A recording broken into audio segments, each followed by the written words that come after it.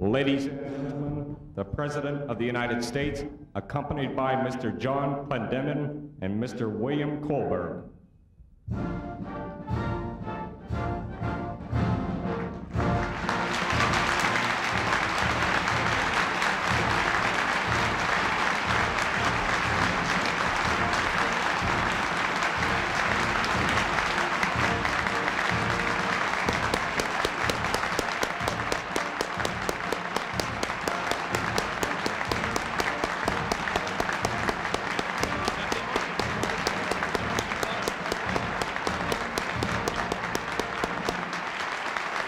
United States of America.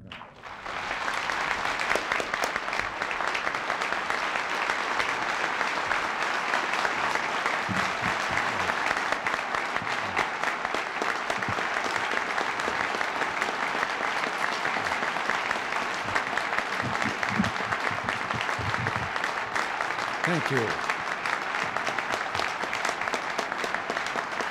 Thank you very much. Thank you all, Secretary Bowen, and ladies and gentlemen. Before we begin, I have a brief announcement. Today, at my direction, Ambassador Mike Blitman, our INF negotiator, placed on the negotiating table in Geneva our new draft treaty calling for the elimination of all U.S. and Soviet ground-based INF missiles. This new step by the U.S. reflects the fact that the Soviet Union recently agreed to my original proposal to ban this entire class of U.S. and Soviet missiles. Ambassador Blitman also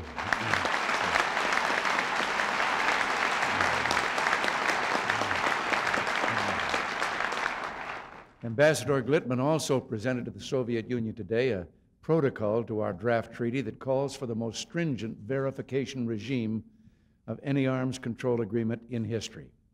This reflects my long-standing insistence that the most effective verification possible is needed in order to ensure that an INF agreement marks a lasting contribution to our efforts to build a safer peace, and I will not settle for anything less.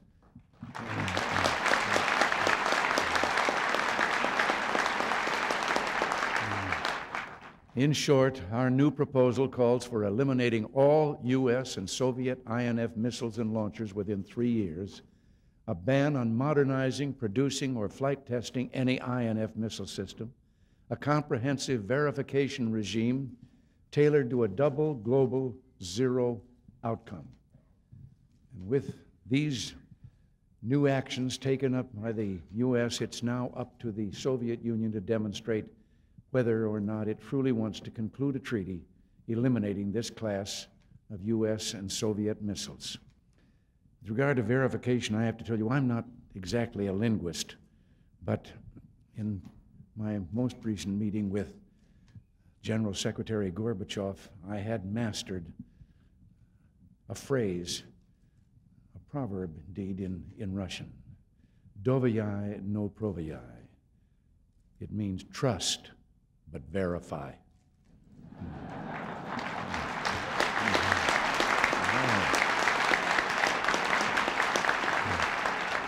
Well, now to the business at hand.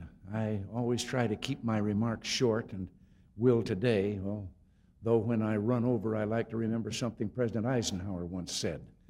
One good thing about being president, he said, is nobody can tell you when to sit down. But it's a pleasure being here at this meeting of the National Alliance of Business. Since its founding 20 short years ago, the Alliance has been an American leader in addressing a tragedy that concerns all of us, structural unemployment. Never has your leadership been more effective than in the last 6 years. With Bill Kohlberg as your president, and now with John Clendenin as your chairman, you're spearheading our country's first public-private partnership to prepare for the future Americans who thought they had no future, the Job Training Partnership. It's easy to forget that when we came into office, federal job programs had become a national scandal. For 40 years, government-sponsored training had achieved little more than to give leaf raking a bad name.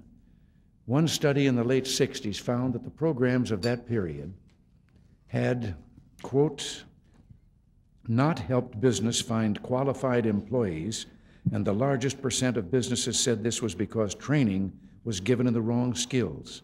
It was impossible, a follow-up study found, to track individual trainees through the system.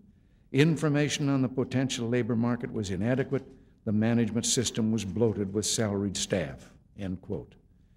Well, if anything, matters got worse after that. The CETA program of the 70s didn't settle on mere incompetence. It added corruption. In many cities, CETA positions were parceled out as political patronage. And CETA spent millions on such worthy projects as building an artificial rock for rock climbers to practice on. The worst hit victims of these federally financed fiascos were the trainees themselves. Most genuinely needed the simple but basic skills of showing up punctually, performing a task that others valued, doing it well, and getting it done on time. Instead, they got laxly supervised make work. The message came through loud and clear that honest effort will not be honestly rewarded. Well, thanks to you, all this has changed. When we came into office, we took one look at this mess and said it had to stop. We said that it wasn't enough to get better managers and stricter accountants. We wanted a revolution in approach.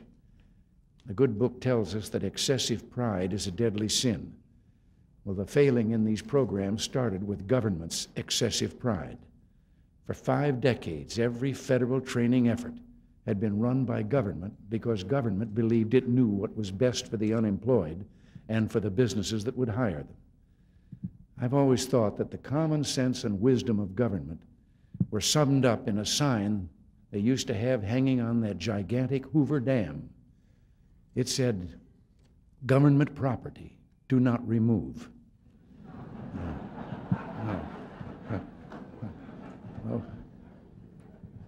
Well, we said it was time to bring the grace of humility to this prideful city. So we turned to you. With your help and guidance, the Job Training Partnership is business-run and locally run, not Washington-run. And unlike all the many programs before it, and despite so many voices saying when we started that business would not rise to the challenge of helping the unemployed, you met the challenge. The hard to employ are getting trained. They're getting placed. They're keeping good jobs with good pay in good companies. They have reclaimed the American dream, and they're not alone. Not everyone needs special job training, but everyone is part of a growing economy. In November, America will set a record, the longest peacetime economic expansion in our business cycle history. 59 straight months of growth. Never before has this happened.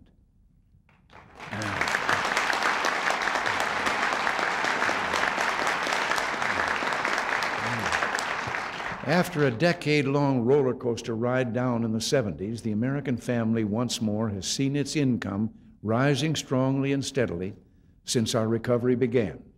And the net worth of American households, assets minus liabilities, has been growing right in line with income.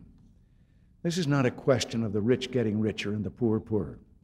No, in fact, if you include pension and Social Security rights, the gap between rich and poor has steadily narrowed, and we expect this to continue. Too often in the past, blacks lagged behind others as others advanced. But in the last 5 years, black employment has shot forward twice as fast as white employment.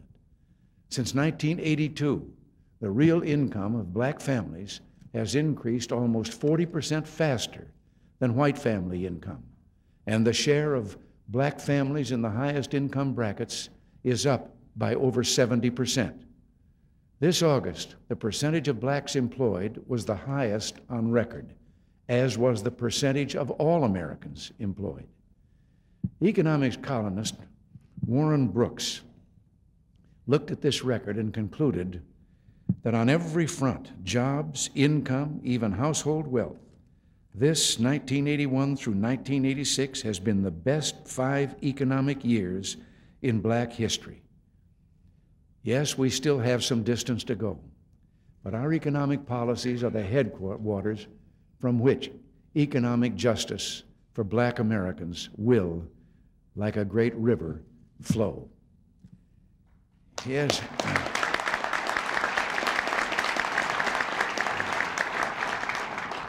All of America has come a long way from the malaise days of the late 70s. And while getting here wasn't easy, it was simple. We simply got government, with all its failures and reasons why it can't be done, out of the way and let the American people take a crack at putting things right. Now, I know that many still look at our cuts in taxes and regulations and scoff. Sometimes they dismiss the strong economy as a sign of my luck, and then keep right on with their old talk of new programs and more spending. Well, maybe they ought to take a moment to look at the facts. I know that may come as a surprising suggestion to many of our critics. I'm not saying they're hostile to the facts, just apathetic about them. Recently, the U.S. Chamber of Commerce examined the facts in the major industrial economies of the world. Their conclusion: more government, beyond a point, really does mean less growth. As the Chamber's chief economist, Richard Ronald, concluded, for many countries, economic growth rates significantly. Decline in unemployment rates begin to increase when total government spending exceeds the range of 15 to 30% of gross national product. Well, today the United States is around 35%. And that's why I'm determined that the way to close the budget deficit is not by raising the American people's taxes, but by cutting the federal government's spending.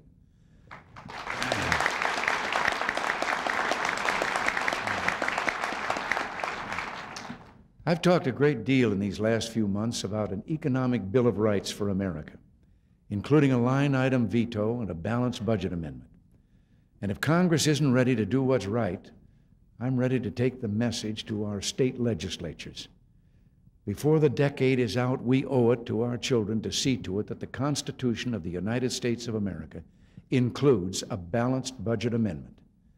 I feel so strongly about this because I believe that we have it within our power to continue an era of unprecedented growth that will transform America's future and the world's. In industry after industry, America can lead mankind into the 21st century. As the Los Angeles Times reported recently, in every part of the country, innovative companies are putting to rest the popular misconception that the United States is de-industrializing. Our determination to lower tax rates and increase incentives is paying off. Investment as a share of overall economic activity has risen since our recovery began and is now 1/6 of gross national product, even while in Europe and Japan, the investment rates have been falling. And this investment is ushering in a new American industrial age. But some would end this new age of opportunity before it ever begins. In the next few weeks in Washington, you will see the challenge before us. On one side, you'll find those who support what used to be called Reaganomics. Of course, our critics stopped calling policies Reaganomics when our policies started to work. On the other side, you'll find, if I may coin a phrase, pit bull economics. May look harmless, but let it loose, and it'll tear America's future apart with higher taxes, new and costly programs, and protectionist trade policies. It's dangerous.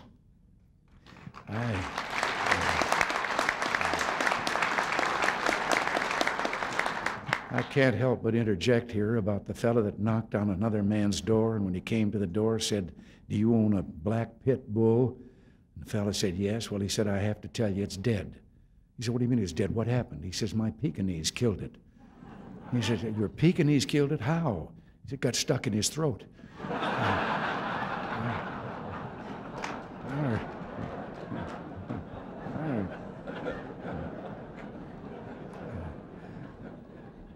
Our opponents talk about the trade deficit and saving American jobs, particularly in manufacturing, even though the foremost authority on job creation and loss has reported that in statistically significant terms, we haven't eliminated a single manufacturing job. In more than 2 decades, some manufacturing industries are down, but others are up. And in fact, throughout the economy, in all sectors, we have created a record 13.5 million jobs in the last 5 years, and industrial production is surging strongly forward.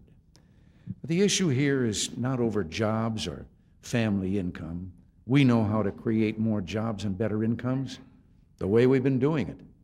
We must have compassion for those workers who have been displaced as their industries have become more efficient. We must help them develop new skills and find new lines of work. We have proposals to do this before Congress, and you've been leading the way in this area too. But that's not the issue here in Washington. No, the issue is control. Should Washington have more control, or should the American people? Well, let me be clear. I'm not questioning motives. Many fine and well-meaning people still believe that control is best and most wisely held in the hands of our central government. The way they talk about American people, I find myself remembering a story I once heard about a great baseball manager, Frankie Frisch. One day he sent a rookie out to play center field. The rookie dropped the first fly ball that was hit to him, let a grounder go between his feet, and when he did get his hands on the ball, he threw it to the wrong base. Frankie stormed out of the dugout, grabbed his glove, and said, "I'll show you how to play this position." And the next batter slammed a drive right over second base. Frankie came in on it, missed it completely, and fell down when he tried to chase it. He threw his glove down and yelled at the rookie, "You got center field so loused up, nobody can play it."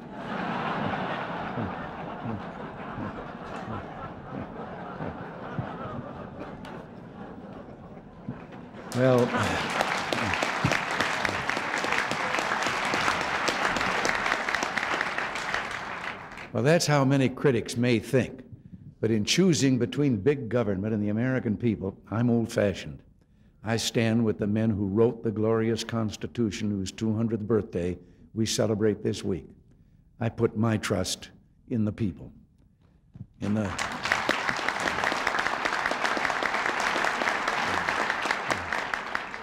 the months ahead and in the battles to reduce federal spending, prevent destructive protectionism, keep taxes down, we'll decide whether the American economy will retain the vitality that gives our future so much promise. I hope I'll have your support in these battles. Let me mention one area in particular that I know you care about, and where the central issue is, once again, Washington's control: welfare reform. 23 years ago, Washington launched a war on poverty. Poverty won. But from that failure, we learned many lessons about poverty and getting out of it. We learned that work should be more rewarding than welfare, because work is the only genuine path to self-respect and independence. We learned that welfare should sustain and not disrupt families, because intact, self-reliant families are the best anti-poverty insurance ever devised. And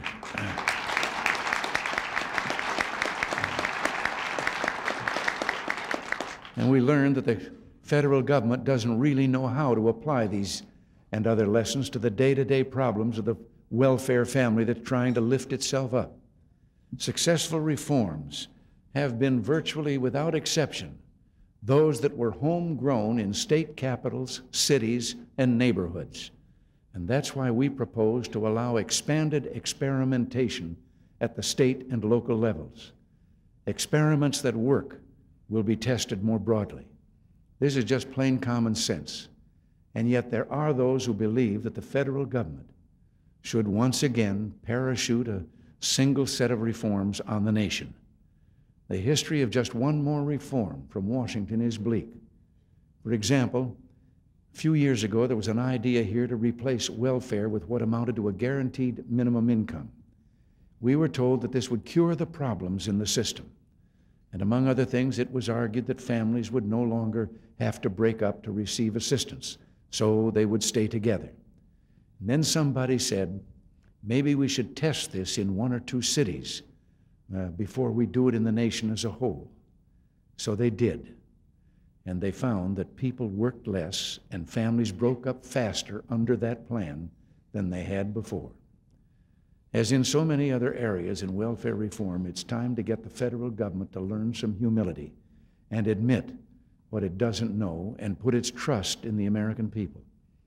At the very least, we should insist that the government will not do more harm than good when it acts. It's time for us to look carefully at the full range of government activities and ask which ones make it harder for the poor to escape poverty, which cut off rungs in the ladder of American opportunity, which make it more difficult to realize the American dream. America's at the dawn of a new age of hope, and let us resolve that all Americans will know the promise of the new age and the new century. Well, now, before I close, let me add that Washington is, I hope, about to have a great debate. I have nominated one of America's most distinguished legal scholars and jurists, Robert Bork, to the Supreme Court.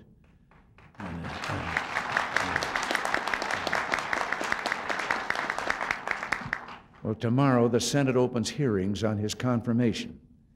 Judge Bork believes laws should govern our country, and if you want them changed, you should convince elected legislatures to change them, not unelected judges.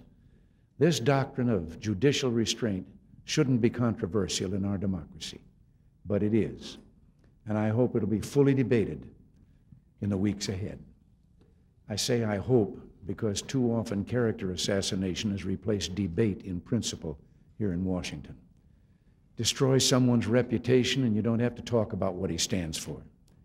Well, I hope that Judge Bork's critics will be candid about why they oppose him and not fabricate excuses for attacking him personally. That way we can have a full and open debate on an important constitutional principle. And when the votes are counted, America will win. Thank you, and God bless you.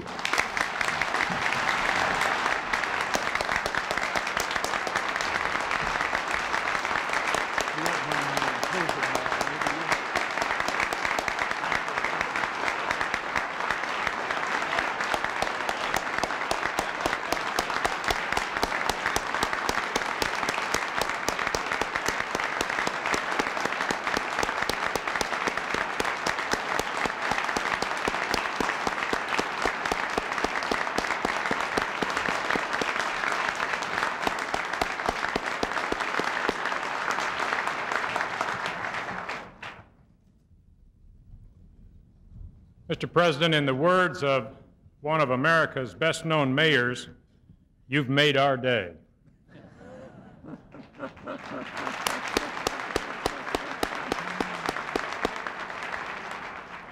And we thank you so much for honoring NAB, this audience, this board of directors, and several who are on the board who arrived and are not here at the head table. We genuinely appreciate your coming. Ladies and gentlemen, I'm sure that those of you who, for the first time today, went through the security arrangements set up by the Secret Service Department were impressed with their thoroughness. They do a superb job. One of the roles that they have to do is now to get the President back to other quarters safely. And in order to do that, I would ask that all of you remain seated while the President and his party depart from this auditorium. And again, Mr. President, we genuinely appreciate the time that you spent with us. We genuinely appreciate the message that you brought to us, and we accept the charge to do all we can to lead this nation toward the 2000 year and start the 21st century. Thank you very much.